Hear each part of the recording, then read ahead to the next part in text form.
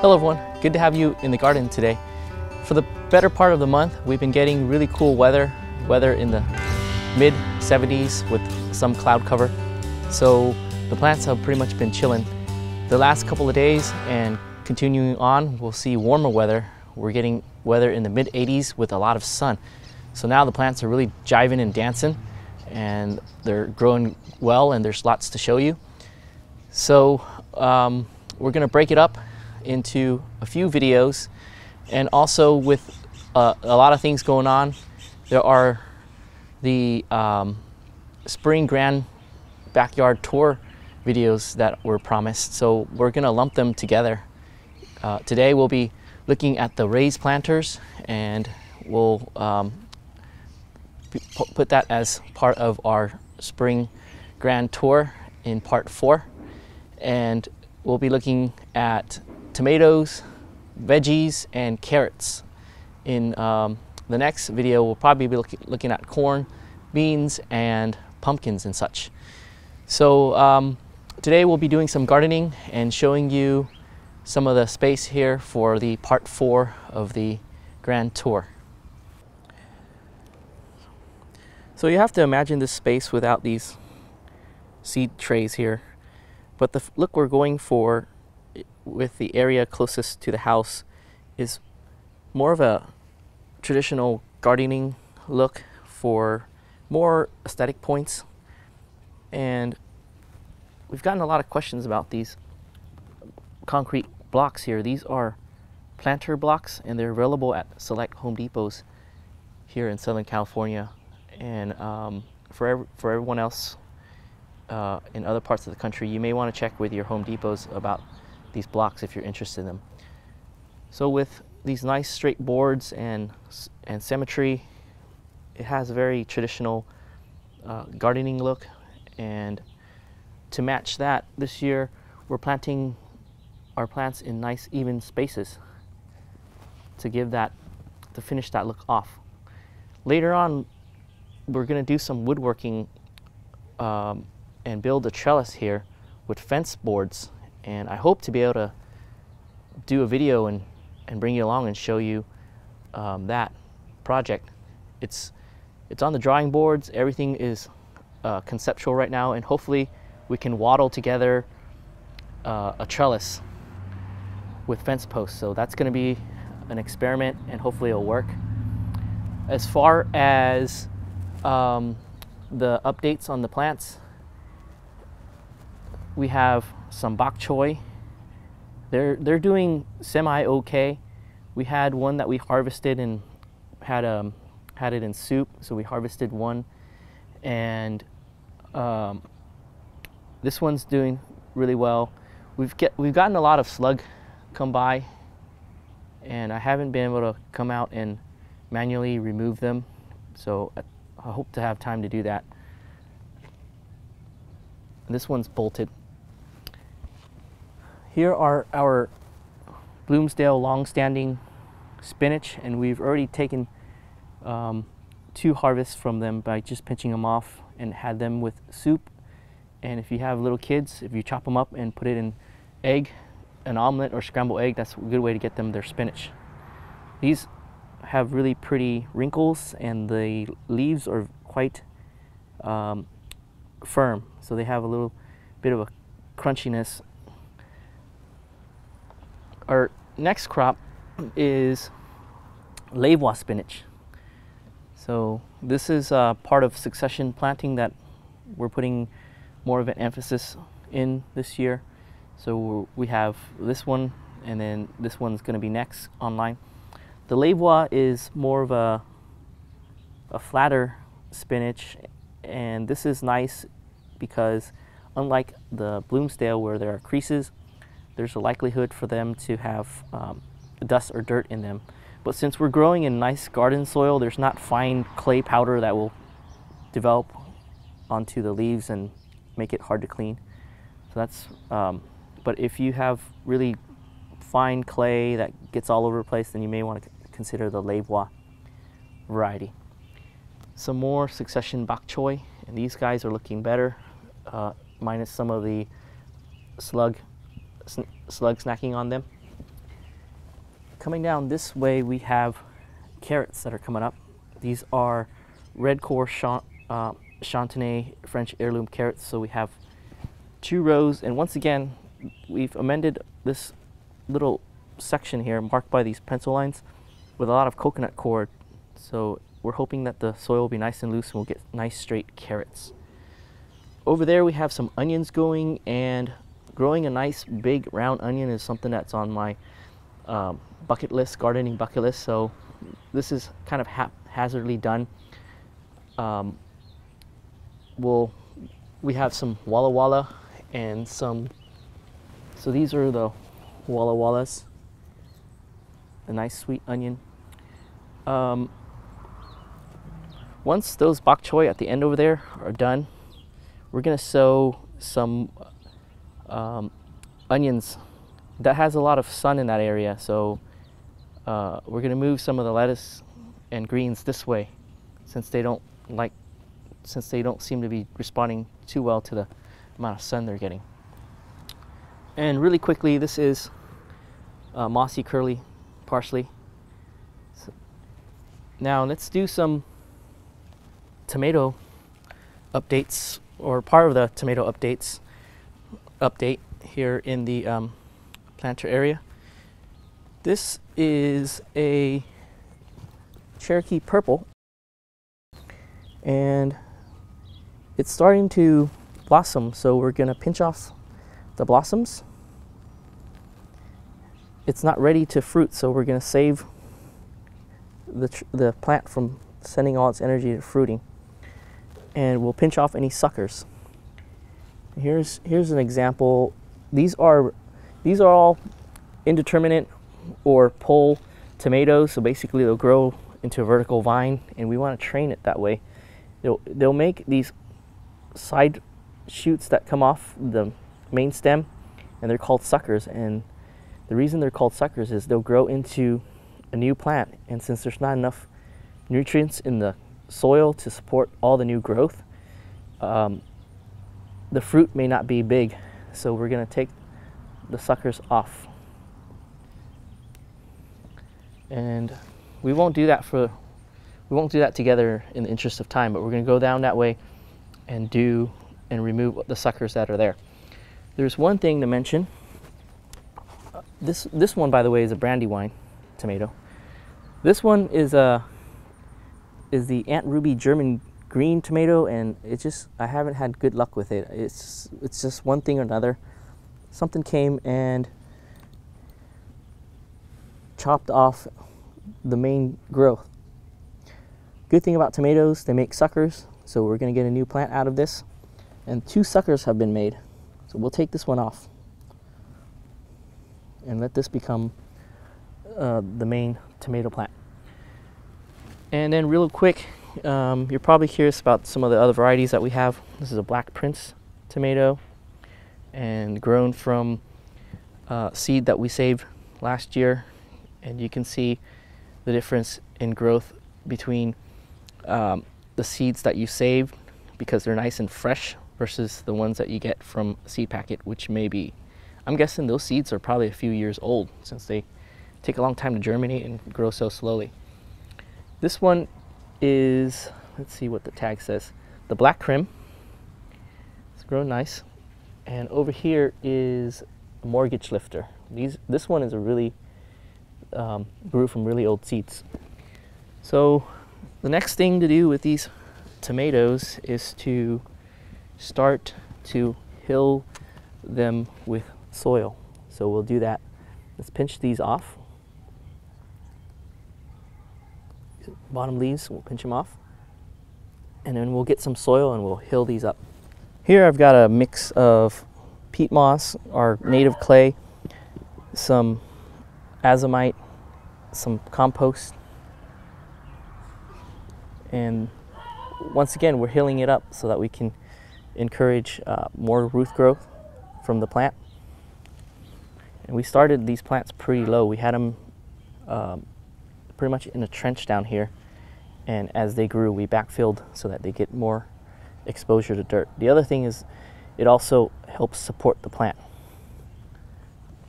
So we'll hill this up. and then we'll do that for the other plants as well.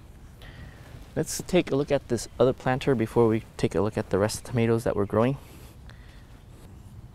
Here we have the Suiho hybrid variety of Chinese kale, or gailan. It hasn't been doing too well.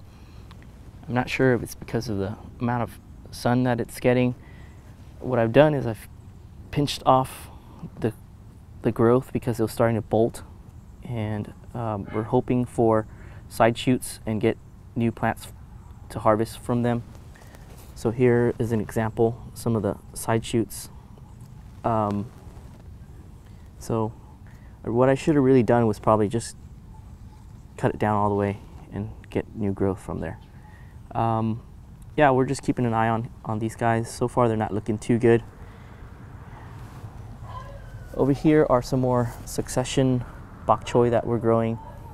And once again, lots of slugs have come by.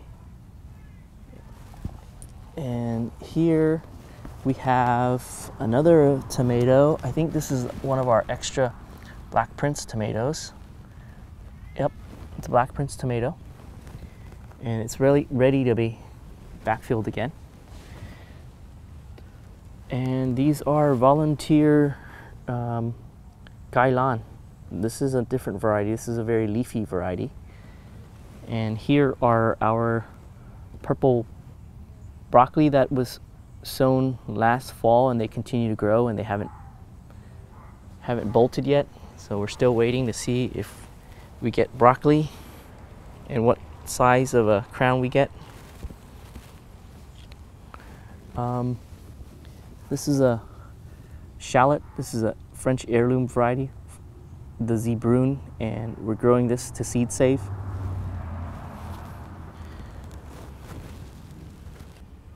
Here's another brandywine, and this one's doing really well. It's starting to make buds, and it's starting to make suckers, so we'll take out one of them. And the idea is to train it along this pole here. We want it to create a nice canopy and shade our galangal that's growing down there. Last year we found that the galangal was hit by afternoon sun and it didn't like it, so we have this brandywine and we're going to train it up this really long pole. It keeps going and going. There might be a golden goose at the end of that, hopefully. The other thing we're going to do updates on are potatoes. Since tomatoes and potatoes are cousins, we'll lump them together. Here are some potatoes that are grown from store-bought potatoes that we didn't get a chance to use, and they started to eye up. So I like to just put them in the ground and hill them as they grow. And this hilling technique is very common with potatoes. And since the tomato and potatoes are cousins, we're gonna borrow that hilling technique and try it out and see if it'll work with the pole tomatoes and the bush tomatoes, especially the bush tomatoes, like these Italian Romas. These are also known as indeterminate. So basically we want to keep the suckers on the tomatoes, and we're gonna hill them as they grow and see if the hilling will help support the tomatoes, and that way we won't have to worry about and spend a little bit of effort to cage them or to support them. So that's something that we're trying this year, and they're ready to be backfilled from our below grade transplanting. The other thing we're trying this year is growing the bush tomatoes with one another nearby. So this is something that Jennifer from Eat a Yard suggested, so we're going to try this and see if it works for us. We have 1, 2, 3 trial spots, and these were selected because when we transplanted our tomatoes, we had plants next to one another, and the ones that were together that we kept were really, really strong, so we kept the strong ones together. Some of the okay or runty ones we thinned out and had them grow as one plant. So we'll go and look at that area where we have a clump of potatoes growing, and they're looking really strong. So once again, we had some potatoes that eyed up and we needed a space for them, and this was it. And since they're doing so well, I think we learned something about potato growing, and we're going to try it out with a new spot that we created over there, this whole row here. I think it was earlier this week we dug down and then we discovered a giant tree root, so we severed it and left it in place, and the root is going to be part of the hugel culture bed that we're practicing here on the Never Enough Dirt channel. That's basically where we dig down and we put down our green waste as a way to recycle the green waste and as a way to keep it on site, and then also to not use up landfill space. It's something that's a precious commodity these days here in Southern California. So we get to keep our green waste and save landfill space by putting it on the very bottom of the bed. It'll break down, absorb water and retain water for us, and we have new growing areas. So this area looks like it's gonna be good for potatoes, and we're gonna try it out morning shade and afternoon sun. So we're gonna test it out and see if the potatoes that we grow over there will be nice and robust looking like these plants. And when they look like this, it's a generally good indicator that we'll get good potatoes at the end. So we're waiting for them to dry back, and we'll dig and see if we get big potatoes. We have our Italian Roma tomatoes that were seeded the same time as the ones that we just saw, and these were just transplanted earlier this week after making this bed, so they're going to be a little bit smaller than the other ones because they've been root bound and not getting the same amount of nutrients as the ones in the ground. So we're back here in this part of the yard again, and we'll swing over here and look at some of our other vegetable crops that are growing. This is a container of dragon purple, I hope I got the name right, carrots. And coconut coir is something that we're experimenting with this year. This has been this container has been amended with a lot of coconut coir, and the idea is that the soil will be nice and loose and we'll get nice long and straight carrots. So we're hoping to cross that off the bucket list, grow lots of nice straight carrots. There are lots of volunteer plants in here, and the carrots are the green ones. These are amaranth, so we're gonna have to thin them out. We have lots of volunteer amaranth in the yard, and we're gonna get some amaranth elsewhere. This is a weed.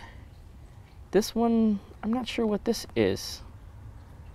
This is unknown to me. Here's another weed. And then this is another plant. I'm not sure what this is. Could it be a cucumber? Possibly a cucumber? Not entirely sure. Maybe we'll let it grow out some more and see what it is. Looks like we have some volunteer basil and a volunteer tomato. These are generally cherry tomatoes. I'm not a huge fan of cherry tomatoes. They're too acidic for me. So back here, we're gonna finish out our Grand Tour, Spring Grand Tour Part 4, and this is for folks that are here for the Spring Grand Tour Part 4. Our succulent planter has quite a few different types of plants in them. This is great that it's raised. It keeps our kids safe from some of the more thorny plants. And speaking of which, this needs to be cut back, but I wanted to keep it here and show you guys. This is a crown of thorns. It's a very common and pretty succulent. The other great thing about succulents is that they're great keepsakes. For instance, this one came from our wedding reception, this table centerpiece, and it's growing here. It's also great for your guests, and we've had our friends and relatives tell us that the succulents from our centerpiece is growing nicely in their garden, and it's a good reminder of that special day. Here's another keepsake. This is from the bouquet that was gifted to my wife for her first Mother's Day. And we have some other ones that came from wedding day, like this one from her wedding bouquet. Some of the other more interesting succulents is this one. I can't pronounce it at the moment. It's got really pretty flowers. It blooms profusely, but I enjoy the bud that it forms right before it blooms. And that over there is a pine cone or bristlecone cactus. And we have just a lot of things here. If you're interested, there's a more complete video on the succulent tour. My favorite type of succulent might be the aloes, the snowflake aloes. So we have a lot of different snowflake aloes growing around. And the one that a lot of people have commented on is this baseball plant. It's a really interesting plant. It's got little flowers. You can tell its gender by its flower, but I really never looked it up. And here's our newest guy. He's adding a little bit of pop in this space here. It's a euphorbia. And here's another one. This is, I never got the name of this one. It looks like a rock, and the reason is out in the desert there will be things going for the water in the succulents. So they'll have to hide themselves and camouflage themselves to look like rocks. So there's a whole group of cactus that look like rocks and such, or succulents. So yeah, this is our succulent garden. That's going to be it for our tomatoes, potatoes, and other veggies update. Next, we'll probably look at corn, squashes, and beans, and possibly melons. So once again, thanks for coming out and joining me here in the garden. Happy gardening, and I'll see you in the next one. Look at those mulberries glistening in the sunlight. It's ready to be picked. Oh, it just came off by itself. So we have this one to share between two, or actually three people, myself, my wife, and my kid. But when those other ones are ready, everyone can have one to themselves.